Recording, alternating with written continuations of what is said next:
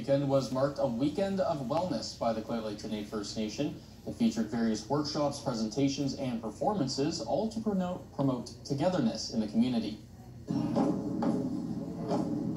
The Kistan drummers were just one of the many performers taking part in the Lheidli Wellness Gathering at the Baiyoh building this past weekend. The weekend was a way for not only the Lheidli community to come together, but also surrounding First Nation communities as well. It's a wellness to bring our community together and to bring wellness into all our communities together. And we have other First Nations here with us, and it's celebrating life and wellness in body, spirit, and mind. Everyone in attendance was moving along with the drummers and singers, and the atmosphere was one of unity and community.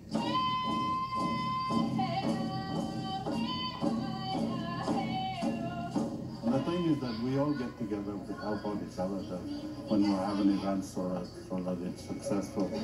I think it's important for them to keep up the culture and to know who they are and their identity, where they come from.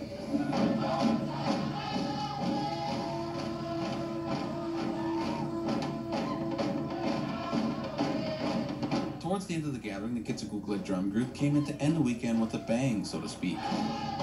Chief Gordon Alec of the Lake Babine Nation spoke about what it was like to be in Prince George amongst not only his own nation, but interacting with the other nations throughout the weekend. It's always nice to have that togetherness, especially with other nations and different cultures, and the language that has been proven to be dying down, but right now it's picking up again, which is great. That sums it all, is culture, language, and beautiful drum playing for the past 2 days, and the kids' entertainment was just awesome.